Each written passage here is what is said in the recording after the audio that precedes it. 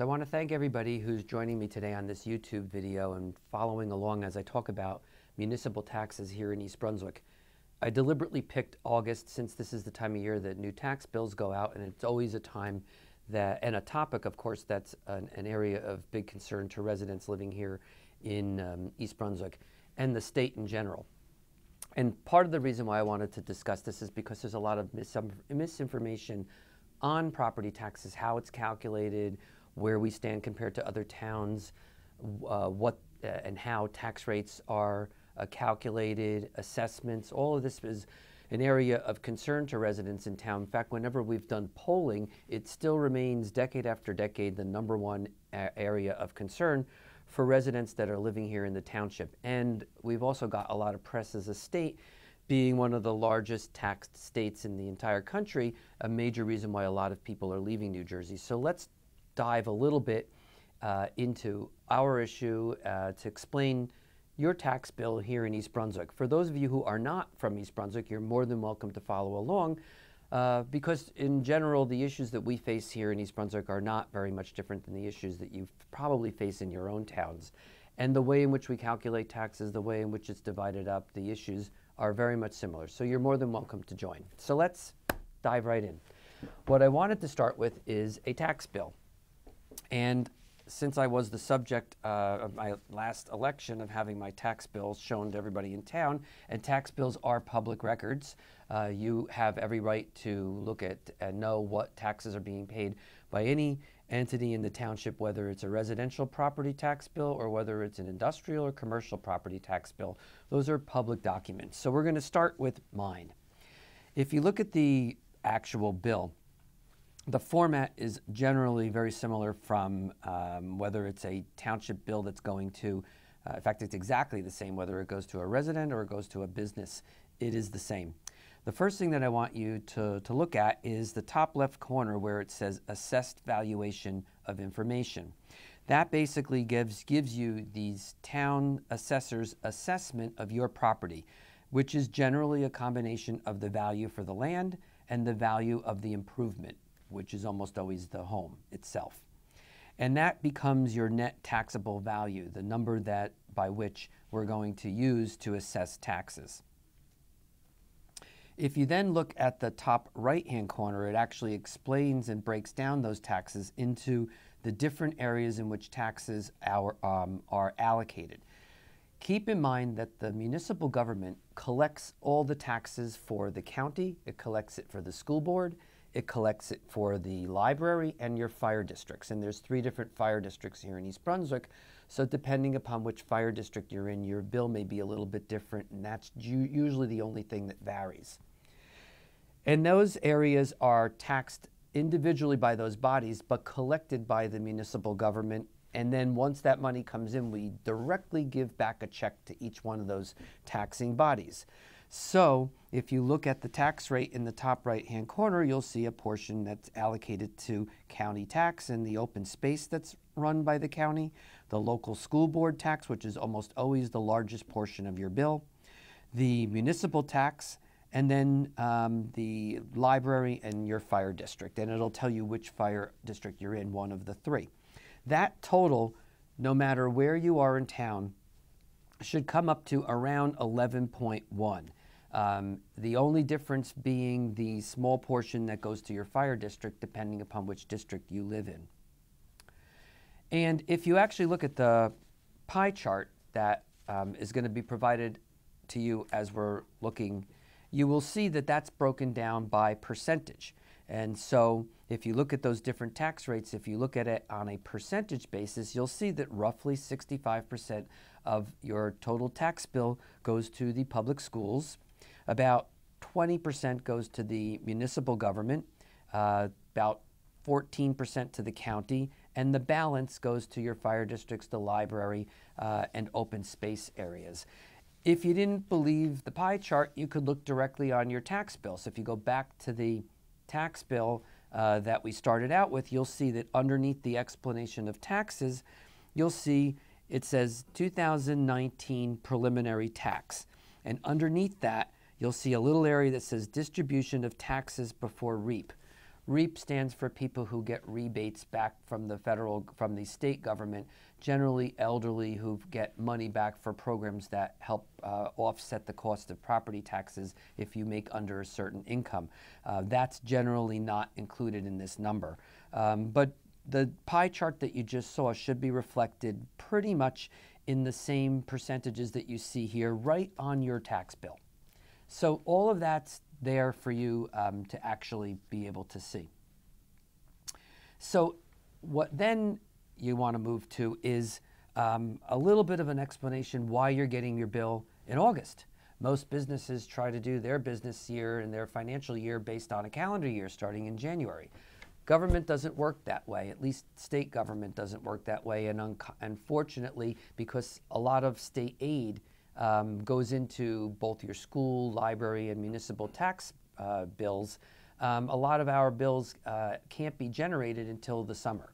And that's because there's money that comes in from the state, which doesn't come to the municipal government till sometime around, or that number isn't divulged until sometime around March or April, which is why your municipal government for the first quarter of every year works on a budget that's not final. It assumes a small % increase over the year before, and it's not an actual budget until the state numbers are made available to us, and that's why our budget isn't generally adopted for your municipal portion of taxes until sometime generally in April, the second quarter of the year. Numbers for your school board is very similar. They don't typically get state aid numbers until sometime around March or April. Another reason why they can't provide us with the tax levy until later in the year. County government doesn't actually do their calculations until sometime in June. And as most of you know, the state ultimately is the determinant on state aid. And the last 2 years, we've had issues where state hasn't been able to come up with a budget until the very last minute, usually around July. So until all of those numbers are reconciled, it is impossible for your town to get all those taxing bodies together, come up with the levy, generate a bill, and send it out to you, which is why it ends up being August. The last 2 years, your bill was actually delayed a little bit because of what went on in Trenton and the time frame it took for them to come to a final budget. And so we delayed even our August by a little bit just to make up for the fact that we were rushed, like every other town in New Jersey, to get those bills out in a very short period of time because of that. So hence, that's why your bill ends up being sent out in the summer.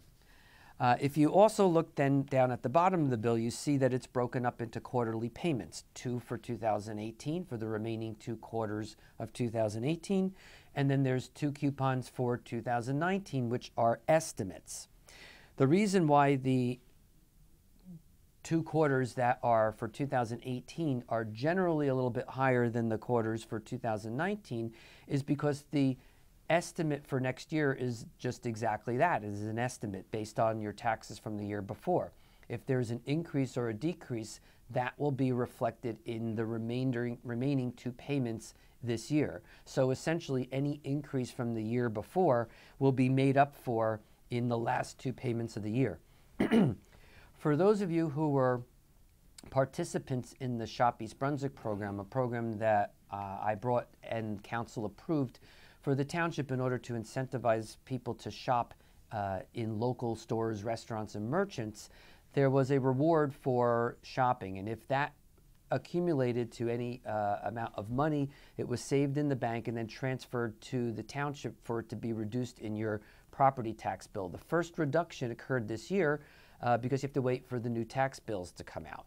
If any of you did get a reduction due to a rebate from the Shop East Brunswick program, that was deducted from the first payment of the new tax bill, which essentially is the 3rd quarter of the year.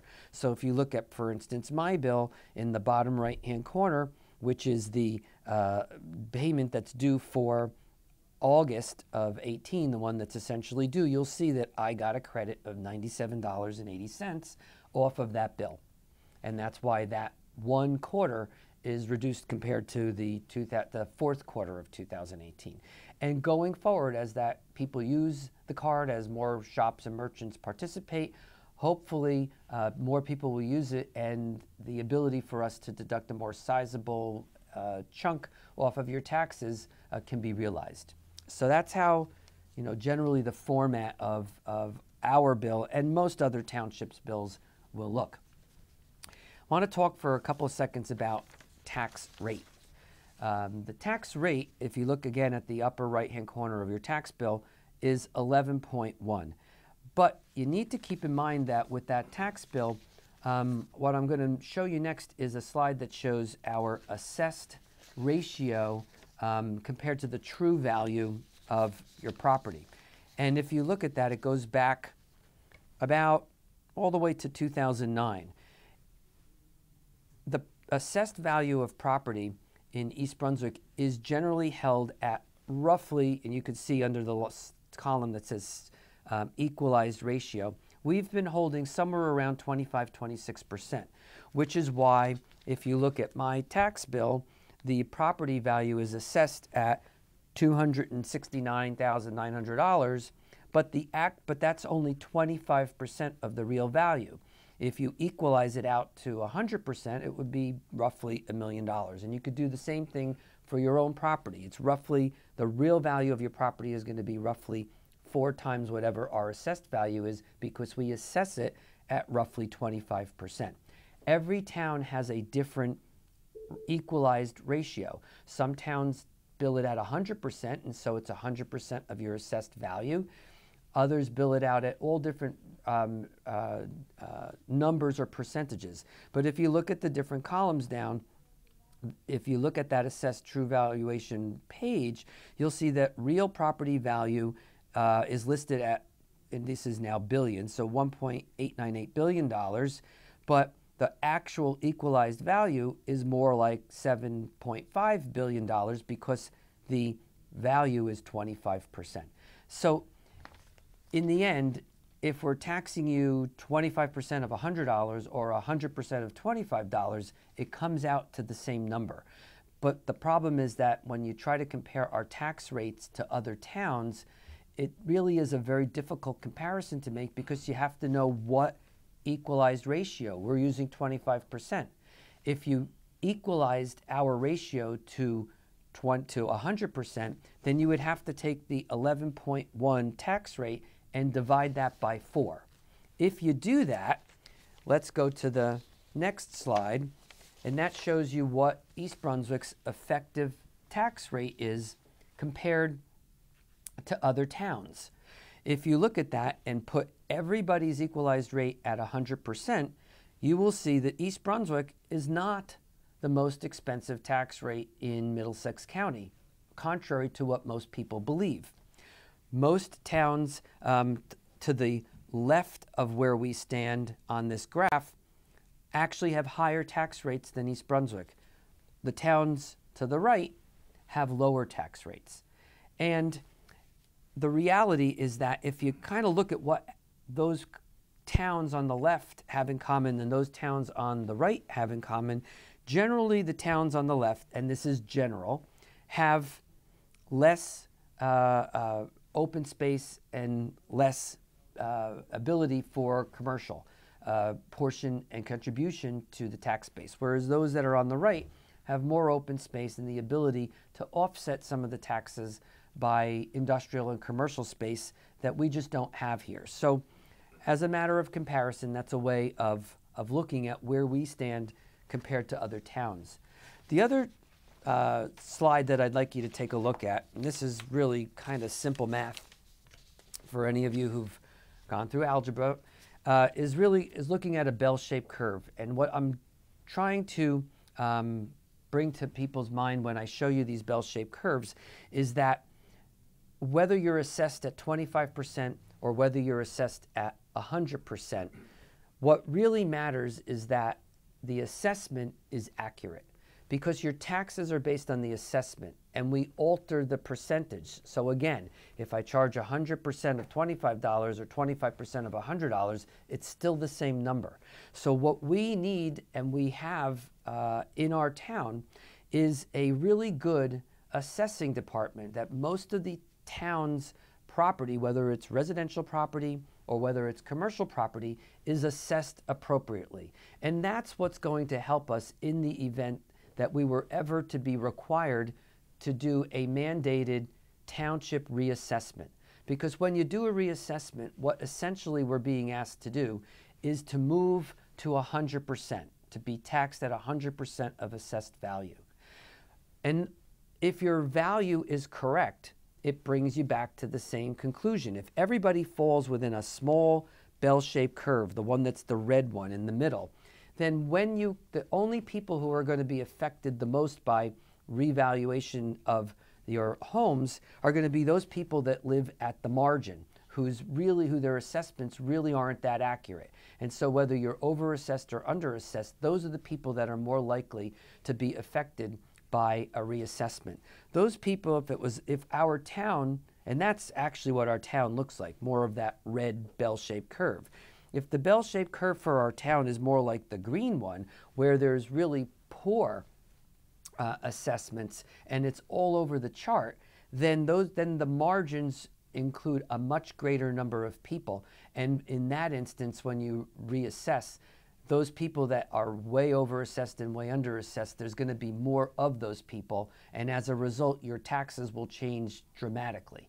Fortunately, we've done a good job of keeping property assessed at its proper value. So as long as we remain more under a curve that looks like the red bell-shaped curve, to incur a cost of what will probably be about $3 million that we will all have to bear or bond for, but in one way or another pay, to do a reassessment which will affect a handful of people doesn't really make sense. And so as long as you have confidence in knowing that your assessment is a fair one, then you needn't worry about the potential down the line that we have a mandated reassessment, because your property taxes have been properly accounted for and the percentage of equalized value has been adjusted so that you are paying the correct amount of taxes.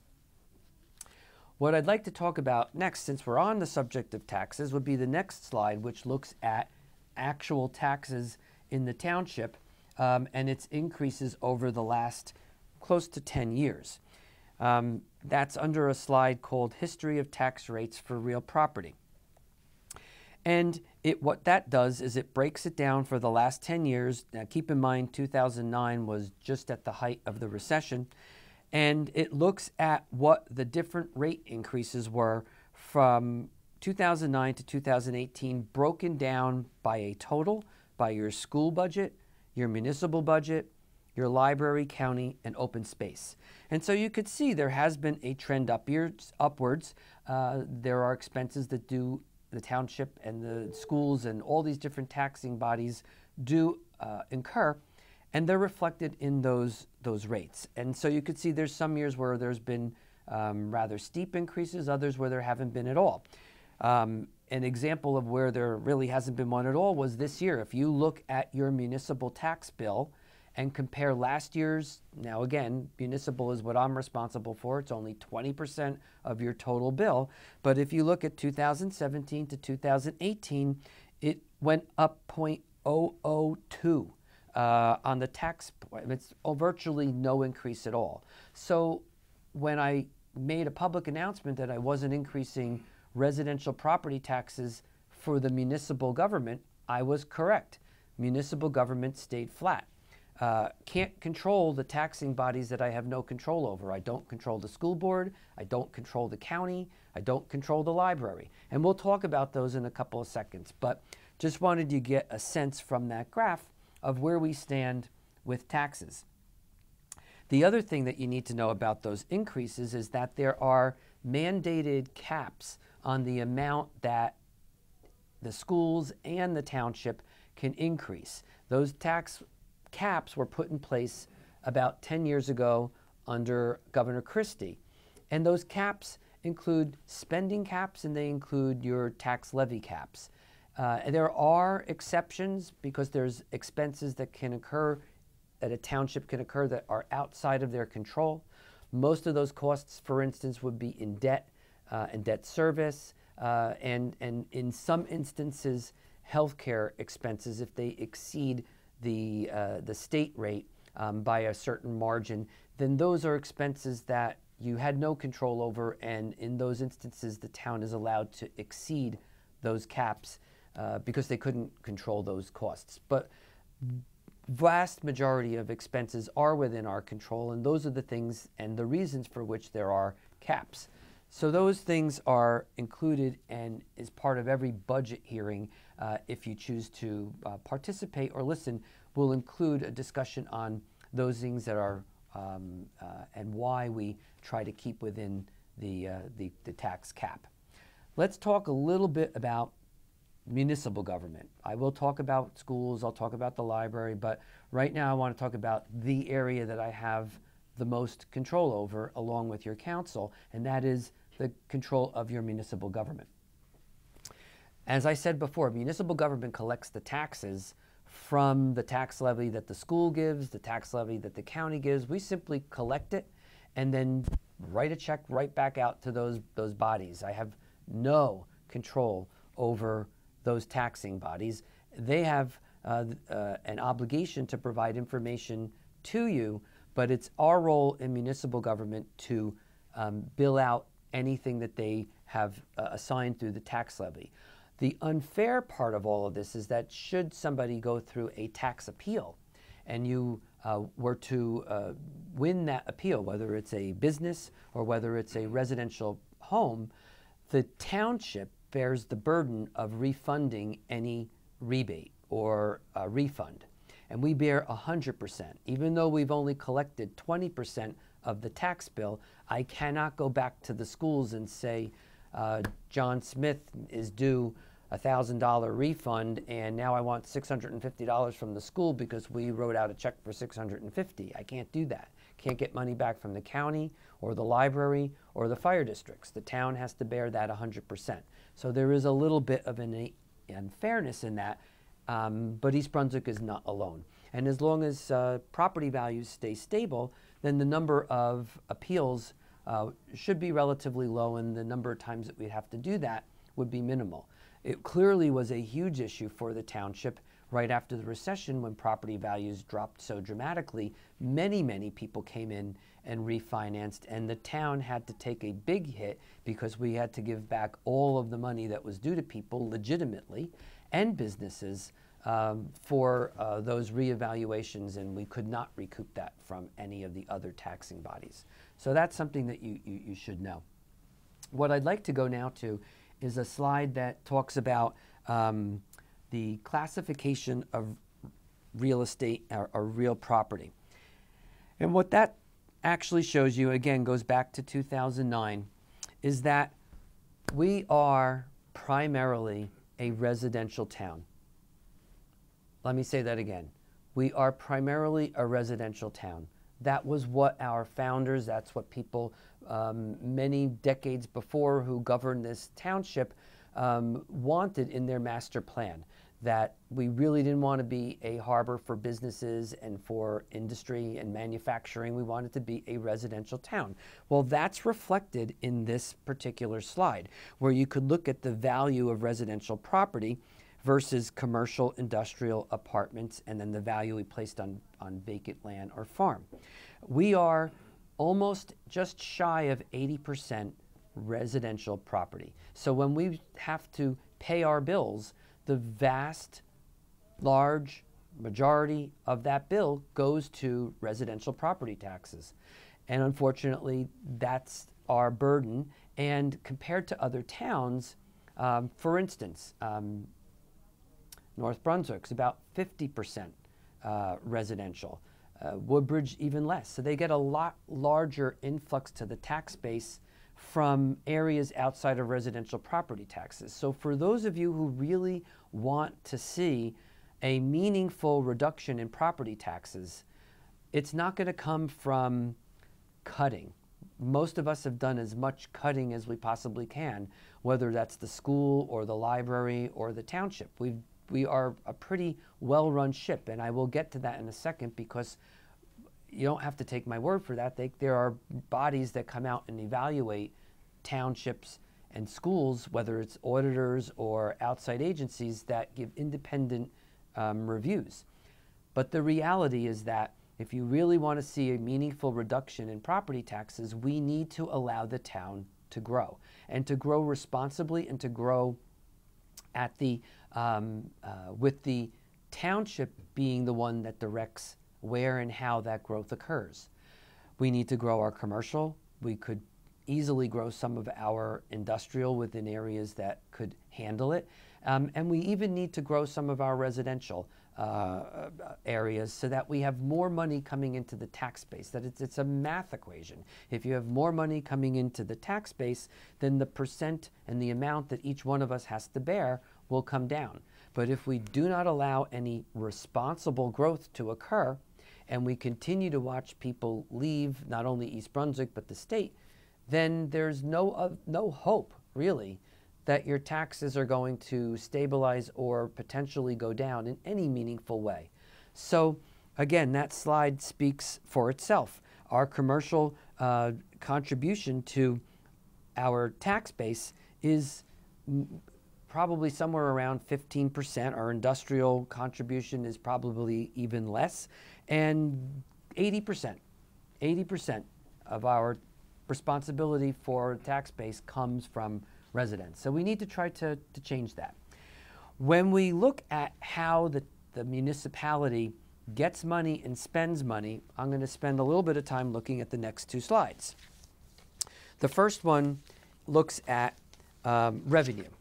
And that revenue is on a pie-shaped chart. And you can see from the revenue pie that close to 63% of all of the expenses, all the revenue that comes into the town comes from residents, from property taxes. And again, that's a combination of residents, commercial, and industrial.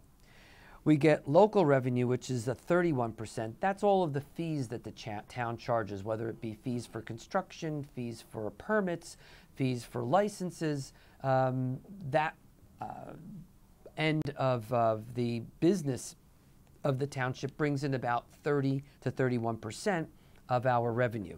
And then the remaining 6% comes from state aid, which I told you earlier has remained relatively flat, and that number doesn't generally come in until the end of the first quarter of each year. So that's where our money comes in from. Again, like most other townships in New Jersey, the bulk of revenues are coming in from property taxes. If you look then at how we actually spend our money, that's on the next slide.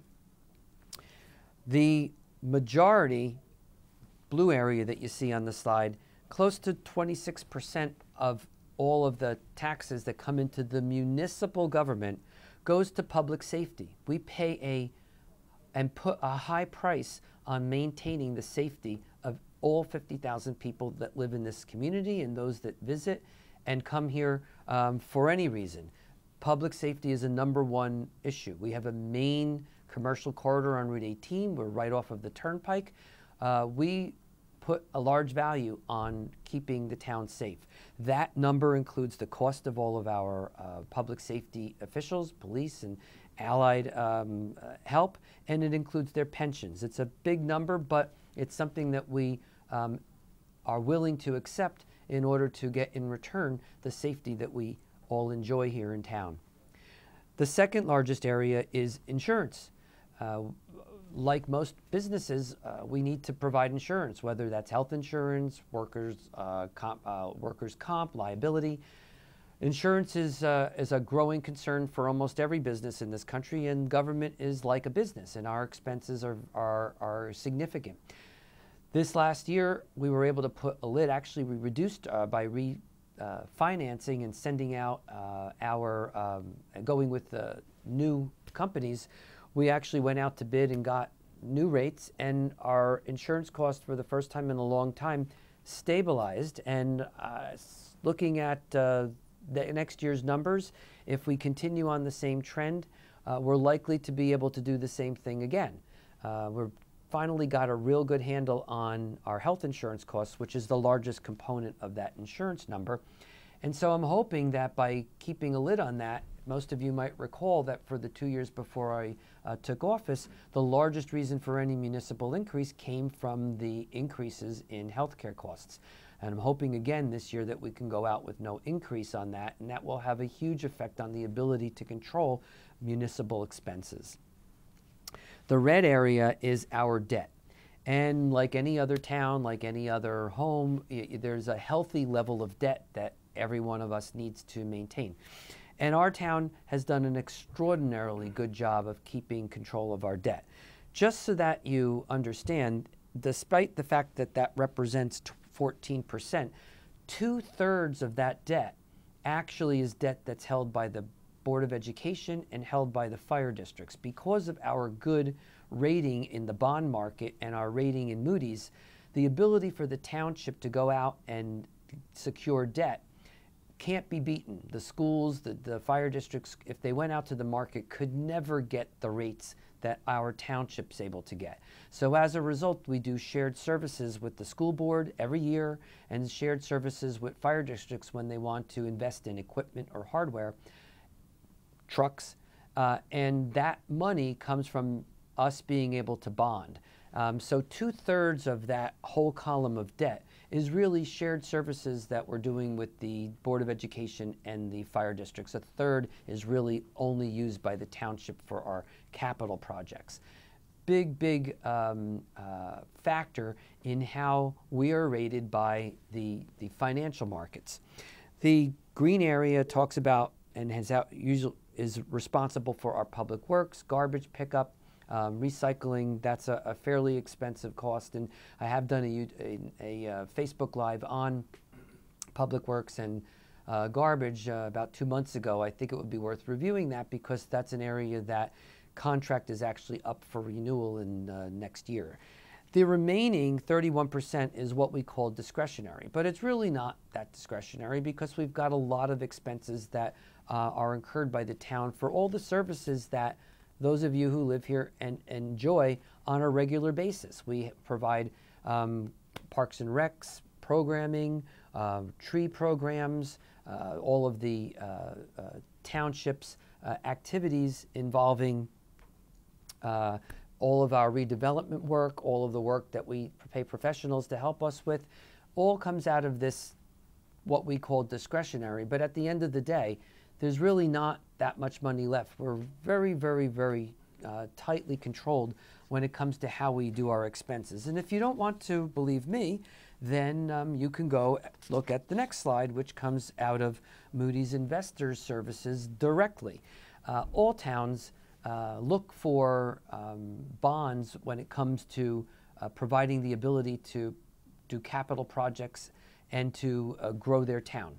And as a result, Moody's, which is the largest investor service, has given us the second highest bond rating you could possibly get, like I referenced earlier. It's the reason why people can bond and do projects at such low interest rates that you could never get in the market. But in addition to that, what they do is they give each town a rating in terms of their level of risk.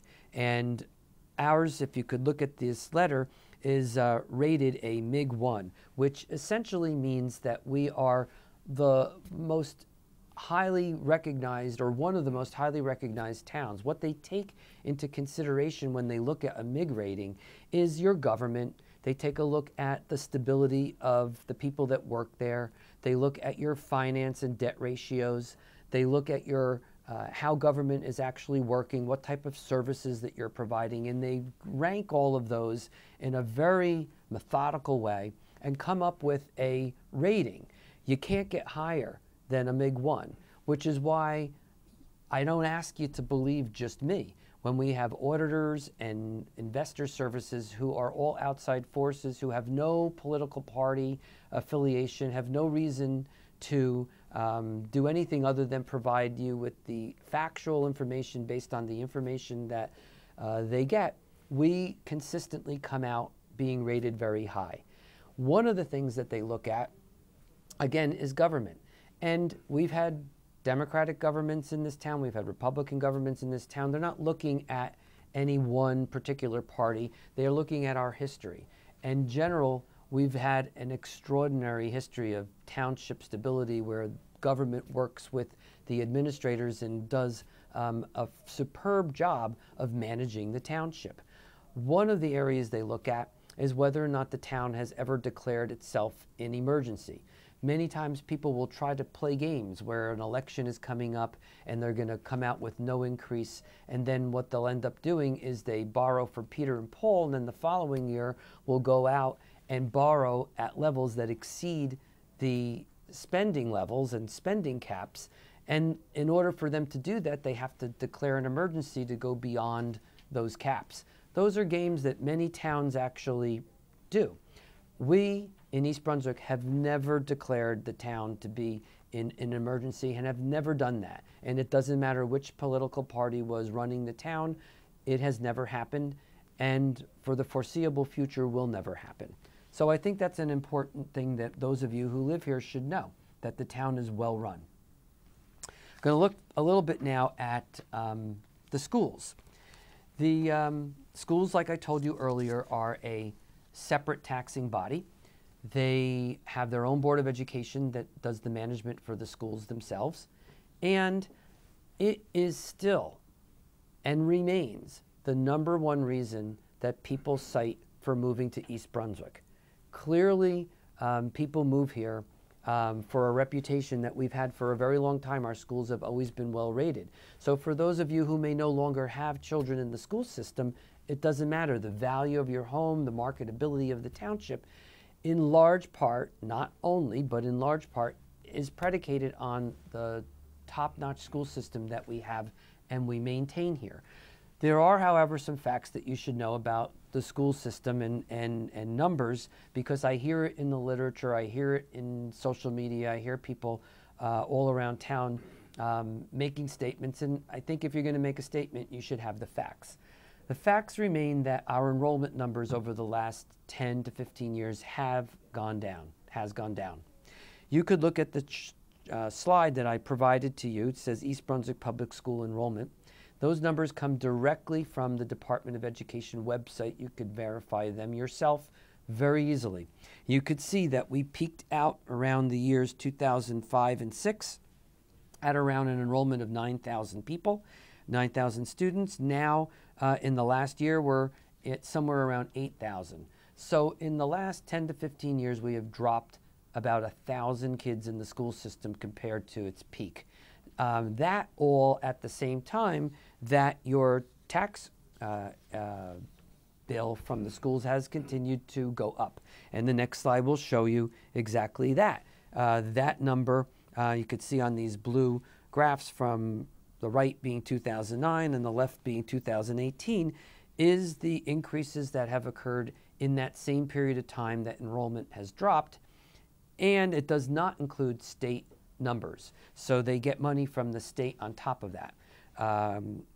2009, 2010 was a year that the state made real draconian drops in the amount of school aid that was given to schools, and that precipitated the reason for a large increase in the amount of money that had to be contributed by residents because of the shortfall that was being given to schools from the state.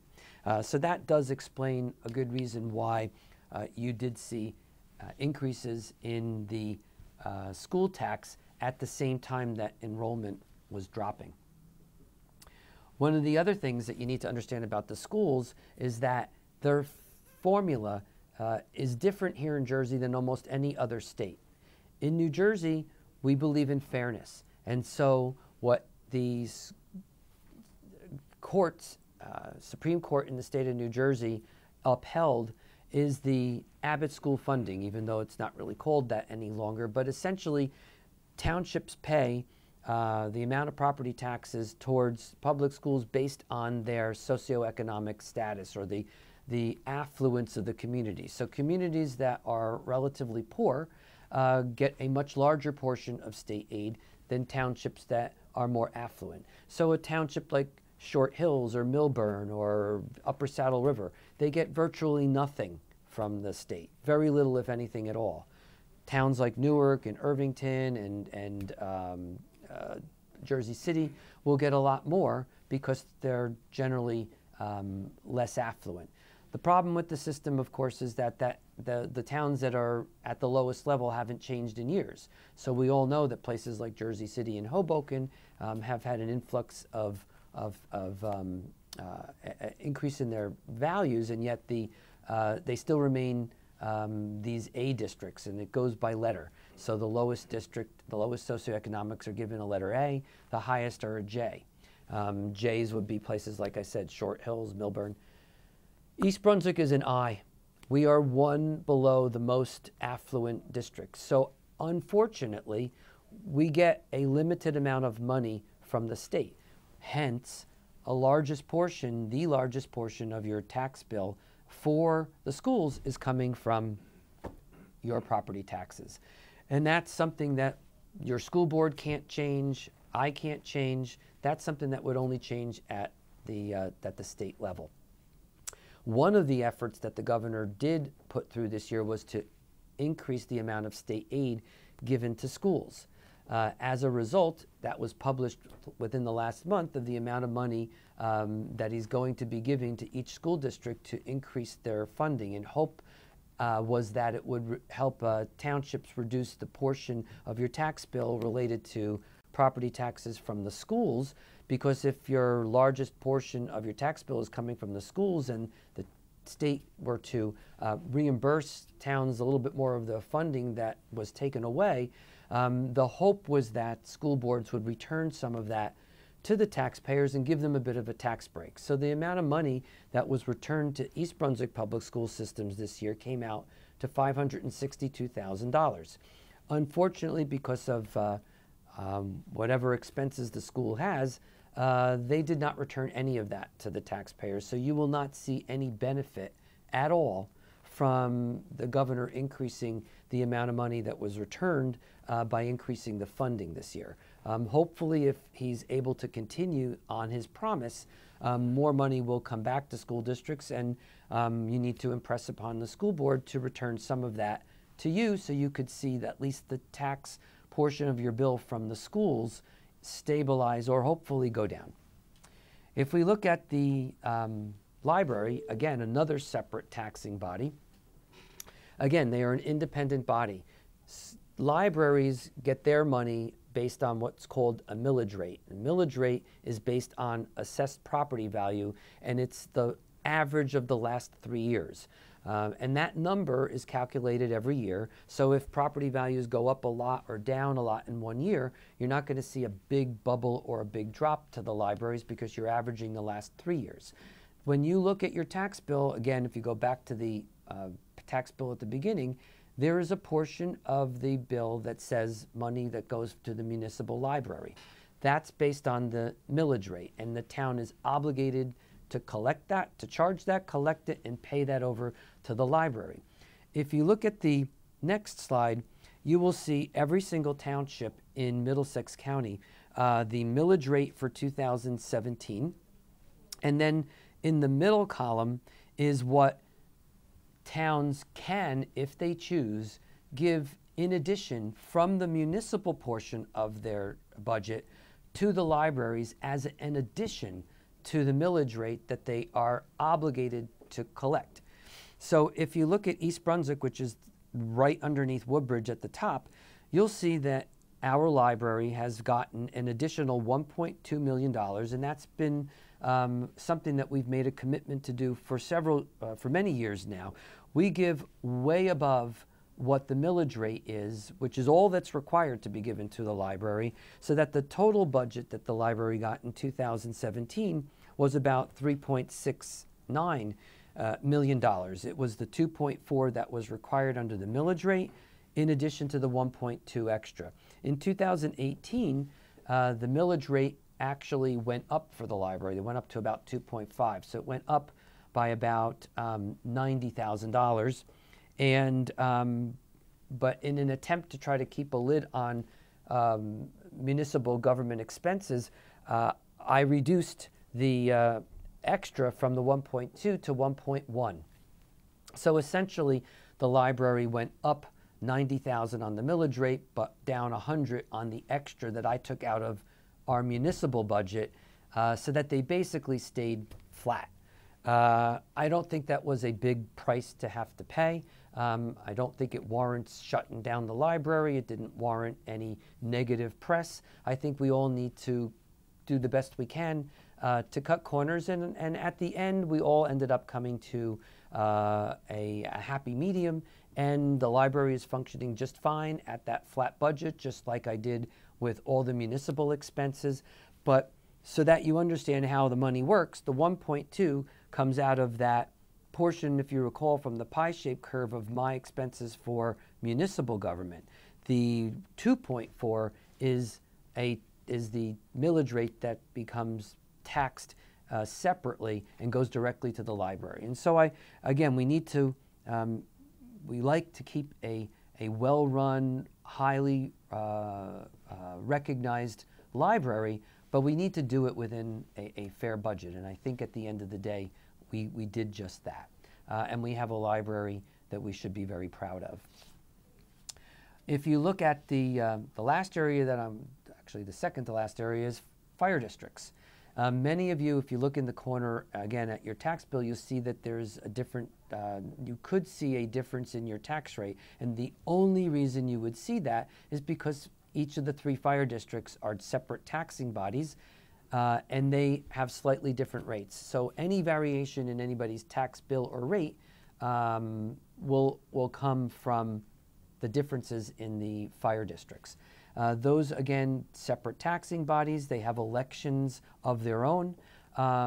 Most of actually all of the firefighters that work in our town are volunteer firefighters, so the expenses that we are incurring at the fire districts are not really for personnel. It's more for equipment, the trucks, maintaining of the buildings. That's where your fire district money is going. And those are, again, open to the public to vote. Fire districts have their own elections. Those are announced in the paper. You have every right to go and vote on any one of their expenses. So if there's any question about what's going on with your fire district, you can contact them directly, and every one of us has the right to vote and to voice our opinions through that vote during fire district elections. We also have that county bill. You saw that on the corner. And the county bill, roughly about 14% of your tax bill. Again, a separate taxing body. They come up with their numbers sometime around June. And that's paying for all of your county services, which includes your county roads. We have a large number of county roads in town. Many of you have seen a lot of the work being done on those roads this summer. That's part of your county budget. County arts and culture, recreation, senior services, veteran services. They have the sheriff's office, probate. So there's many, Middlesex County Utility Authority. They have the Improvement Authority. They invest in many of the towns because they, like East Brunswick, have an extraordinarily high bond rating. They've been very, very well run, and as a result, they're also allowed to invest in communities, and they'll utilize their good rating to be able to provide those type of funds. So in order to provide all of that, that's really where a lot of your county tax dollars go. They've also done an extraordinary job of purchasing a lot of open space for towns like ours that want to do the best that we can to preserve some of our area and not overdevelop. The county has helped by coming in and purchasing large areas that will be preserved and cannot be built on. So that's where a lot of your county tax dollars go to. And that, again, is a portion of the tax bill which we collect and turn directly over to the county. So in conclusion, and sort of to sum everything up, there's some key points that I just want everybody to get out of this. I don't want to get buried in numbers, but the overarching take-home lessons would be that you do have a very well-run town, and that you don't have to take my word for. That comes from auditors, and it comes from outside agencies who do exactly that. Without any bias, they evaluate towns, and we have consistently scored at the highest rating you could possibly get. So I think that's something that we should be extraordinarily proud of, and I'm happy that we have such qualified and great workers and professionals working with us and within the township that could provide that level of service. It's what you deserve. I also feel that despite rumor and public perception, we are not the highest taxed community in Middlesex County. When you equalize our ratios and compare them to other towns, we're definitely not the least taxed, but we're definitely not the most. I also want people to recognize that we're still primarily a residential town. And until we agree as a town that we're going to responsibly allow the town to grow, both at its residential end and at its commercial end, it will be very difficult to see any meaningful reduction in property taxes. It's just a math function. We need the pie to be bigger. And once the pie is bigger, if we keep control of our expenses, the amount that each person has to contribute will go down. But we have to do this responsibly. I also want to make sure that you recognize that municipal taxes have finally stabilized. This past year, I did not increase taxes at all at the municipal level. Your bill, of course, is made up of different taxing bodies which we're required to collect for. I can't speak for them, but your municipal tax bill remains stable. If we have control of our insurance costs again this year, which we expect, our debt ratio is extraordinarily low. If we can continue to keep to those big expenses and keep those under control, our expenses when it comes to employees has been kept under control. We've limited our growth. Many people are doing one job that two people were doing before, likes being done exactly in private industry. We've done everything that we can to do that. We've begun to see a stabilization. I'm hoping very much that we can continue that trend going forward. I hope that the other taxing bodies could do the same thing, because once we can do that, you really will start to see some leveling or hopefully reduction in your taxes. You've got great services in town that many instances you don't realize are incorporated in your taxes. You have garbage and recycling services. We have a great Parks and Recreation Department, tree programs, that the cost of which is extraordinarily low compared to many other towns. A great library. You have a great senior center, which provides many, many opportunities for seniors that a lot of other towns simply can't provide. So for your tax dollars, you're getting a lot of services, and we don't intend or want that to ever change. We have to really think about the extra money that we give to libraries. We have to think about keeping control of our school board taxes, something that I don't have control over, but you're the voters. This is where you need to make your feelings known. And I think that at the end of the day, you should be extraordinarily proud of the town that you live in. Nobody has every answer to every question. You're more than welcome to come here, voice your concerns, ask your questions. If you have great ideas, nobody's cornered the market on every great idea. But I'm proud of what we've accomplished. I'm proud of the town that I live in. I'm extraordinarily proud of our schools, extraordinarily proud of our library. And we have great citizens here who really, I think, by and large, want the best for the town. So I thank you for listening. I thank you for spending this time with me. I hope that it was informative. And should you have any questions, feel free to reach out to me here at the Mayor's office in East Brunswick. Thank you and have a wonderful day.